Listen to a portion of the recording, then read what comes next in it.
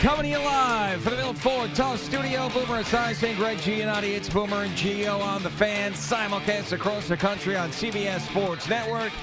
And wherever you're on the free Odyssey app. Good Monday morning. Boomer out one more day. We'll be back tomorrow. We did not get the neurovirus. Multiple people asked me on social media, did Boomer finally get the neurovirus? No, he has been away with some buddies on a trip, playing golf in a wonderful location. I got a couple of videos from him over the weekend, so he's enjoying himself. He will be back tomorrow. That means that Jerry is back in again this morning. What's up, Jerry? Gee, how are you, sir? I'm doing well. Did you get wrapped up in all the snubbing yesterday? Because I feel like this is an every year thing that we have these conversations. This team should have been in, that team should have been in, but obviously there's a much more of a local tinge to it this time around, with St. John's and Seton Hall not making it in on Selection Sunday. And I do feel bad for the fans of those teams, especially the hardcore, the real base of these two schools. These fan bases are great. They're loyal. And I know for a fact that St. John's fans have been through hell and back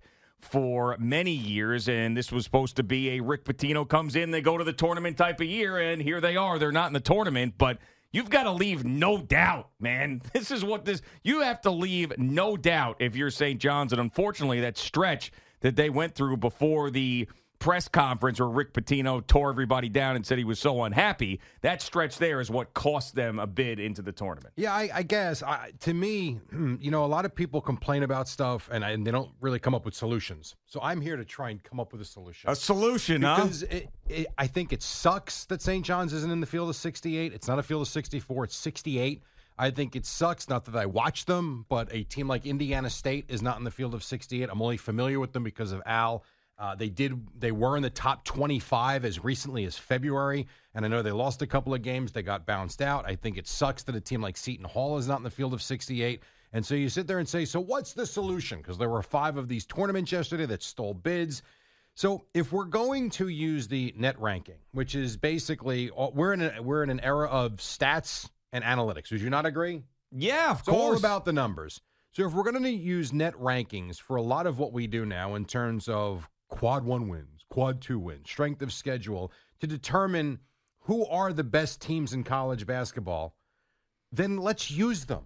So a team like Indiana State that has a net ranking of 29, which means there should be, theoretically, the 29th best team in the country, how are they not in the field of 68? If St. John's has a net ranking of 32, how are they not in the field of 68? Because so the guys who pick the teams don't use that. So that's why. And they should. And that's how it should be. If the rankings tell me the 29th best team in the country is not good enough to be one of the 68 teams, then get rid of it all and let's just make it an eye test thing. But that's what Rick Pitino said. We should never mention the net ranking again because it's useless. Or we should, and we should use it to put the right teams in. All right, so you sit there and say, well, but what about the automatic bids?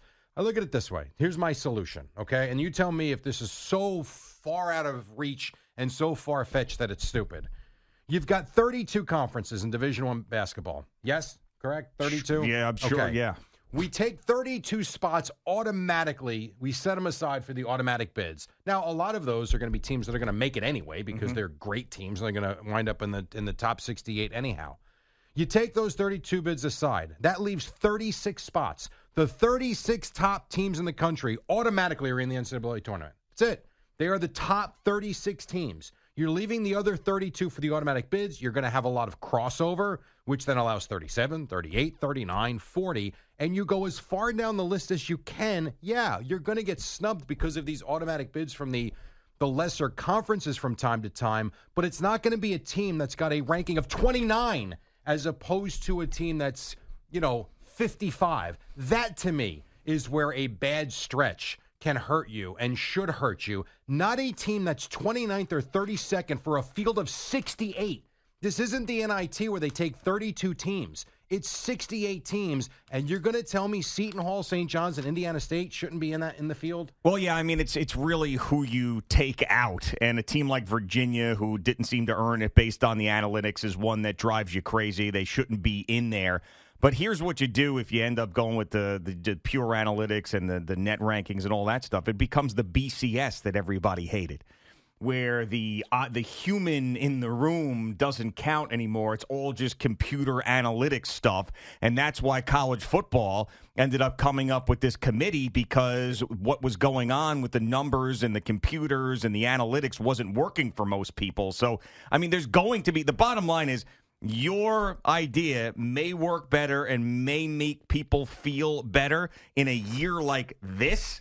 But every year is different, and there's going to be times when people are going to be like, analytically, that team says that they're this good, but this team here is so much better than them, and if we keep going by the computer and don't use humans, then we're never going to get the best teams. Here's the difference. The BCS and football, we weren't talking about 68 teams. Yeah, this is a large field, and my way of doing things is very black and white. And while you're right, it takes a little bit of the eye test off the table and out of the equation, I really do believe that there are so many teams we're talking about that, you know what? If your ranking is 53rd and you don't get in, like there's got to be a line drawn in the sand. Like you're talking about a team, and again, I didn't watch them. I don't know a whole hell of a lot about them other than when Al talked about them. Like Indiana State, they're in the top 50% of all teams in the country. They're not top 50, they're top 30, and they're not in. Like St. John's is 32 out of 68 teams. You're in the top 50%, and they're not in. Well, the fact that the Big East, which is still the best basketball conference out there, I don't care what anybody says, the fact that they only got 3 teams and then UConn got the hardest, well, on paper, the hardest route to the Final Four is, I mean, that's tough for the conference. I mean, if I'm the Big East commissioner, I'm mad about that. But, I mean, that to me is probably the bigger story, is the fact that here you are in the most competitive league, and you only have 3 representatives that were top 25 teams the entire time. And they're beating each other up. I mean, you had 2 bad teams in the conference period, maybe 3. I guess Butler wasn't very good this year. But everybody else is beating each other up. You had Seton Hall, who beat UConn. You had St. John's, who took UConn to the brink not once but twice. And UConn's a number 1 overall seed in the entire tournament, and those teams aren't in. So, yes, it is frustrating. And if you're a Seton Hall fan, if you're a Big East fan, if you're a St. John's fan, if you're an Indiana State grad and fan, then I can understand why you're pissed off this morning. But one thing that does drive me crazy is when someone doesn't have an allegiance to these teams in any sort of way and is screaming about it just for the sake of screaming about it. Like, come on.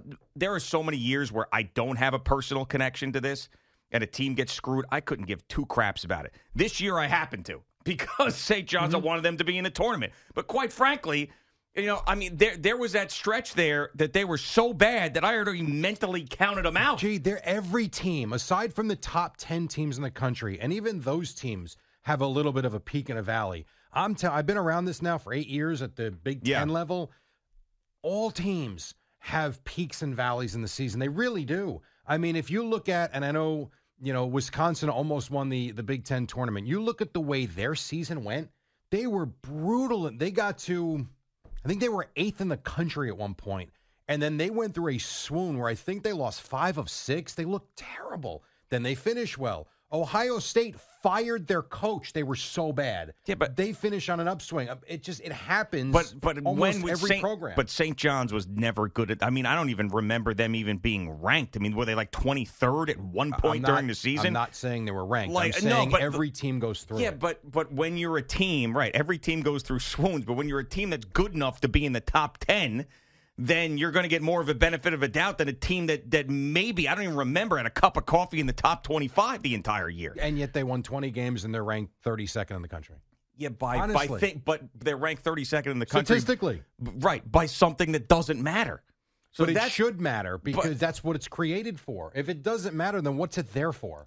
That's exactly what Rick Pitino was talking about. It doesn't matter. There's no point. They're a 20-win team out of the Big East that doesn't make the NCAA tournament with a net ranking of 32. It's ridiculous. Well, they don't look at it. They don't care. I mean, so that's what Rick Pitino's point is, that there should never use that again. And your point is that it should be based off of that. But the way that they're doing it now is the fact that they don't care about that. It should never be used again if they're not going to use it. Yeah. And I'm saying use the damn thing, and you'll get the best teams in the tournament with those.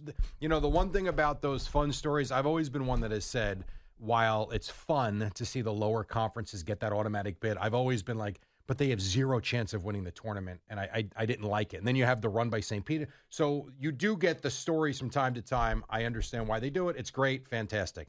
The way I'm saying to put these teams into the tournament, you still get those fun stories, but you get the best possible field you can. Yeah, and it's frustrating, too, because if you get one of those at-large bids, even if you're in the first four, like a team like St. John's that ended on an upswing and was playing very, very well. I mean, there's no way that team couldn't have won a couple of games in the tournament and given a fan base a run to possibly a Sweet 16 that you haven't seen in forever. That would have been great. So that's what's truly frustrating about it. And the fact that they weren't even considered for a first four is ridiculous. As well. Yeah, I mean it is very frustrating, and it feels like, regardless of if they should have been in or not. It feels like this first year, Rick Pitino, unfortunately, fell short and was a failure because the biggest headlines that they made was him trashing the team, saying how miserable he was, and now they're sitting here with no postseason play. I don't blame him for turning down the NIT. I know some people get annoyed with that. This team is going to be completely different next year. This isn't 1983 where these guys are going to be staying together for 4 years and the tournament experience is going to be something that helps them out. It's going to be a completely different team next year. Wait till you see how many kids enter the transfer portal today. I believe it opens today, and you're going to have hundreds on day one enter. I mean, I could understand if you're telling me, like, oh, it's a young team, they're going to stick together, and the experience they get in playing in the tournament is going to help them next year. That doesn't exist anymore in college basketball. 10 years ago, it's a good idea. Yeah. Now, if you want to play in the NIT, I say go for it. The field's actually really good. It is a fun tournament, but I also don't have a problem with the team turning it down exactly for the reason you just said. You're going to have kids probably just going through the motions, waiting for their season to end so they can enter the damn portal and get their life going again. Right. Or there's other kids who may be talented enough to go into the draft that are on teams that didn't make it, that are like, what the hell am I going to be playing in the NIT for? It's just absolutely no reason. The worst that can happen is that I get hurt, and the best that can happen is that we win the NIT, which doesn't mean anything in the long run. So, yeah, it is annoying, and if I'm Rick Pitino, here's the thing I worry about with Rick Pitino and St. John's is, as a St. John's guy, is that, okay, so he talked about how unhappy he was for whatever reasons, the least enjoyable season of his life, all right? So you've got that. You've got him being older. You also have now him with the transfer portal stuff, which every head coach who's been around college sports these days hates. Yeah, and you're seeing guys retire all over the place in college basketball and college football. Now you've got his team as a 32 net ranked team who doesn't get in, and he's talking about how fraudulent and stupid that is.